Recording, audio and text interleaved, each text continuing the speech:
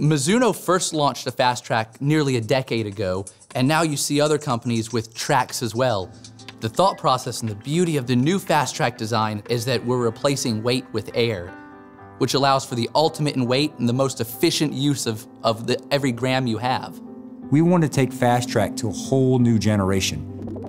Most consumers can look down at our driver and say, I can hit more of a draw, or I can hit more of a fade, or I can hit it higher, I can hit it lower, I can add spin, I can take spin away.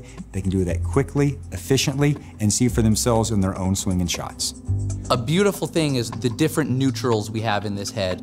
One of the shortcomings of the other sort of adjustable weight designs is that there's typically only one neutral, and that neutral has very locked-in launch parameters.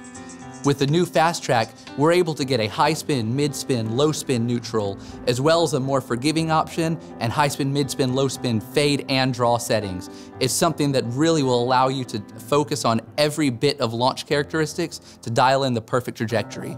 我々は MP600 の開発から非常に多くのことを学びました。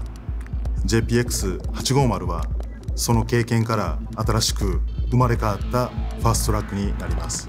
要は重量体が速く素早く直感的に動かせる、それが非常に大事というのが MP600 の時も設計コンセプトでありました。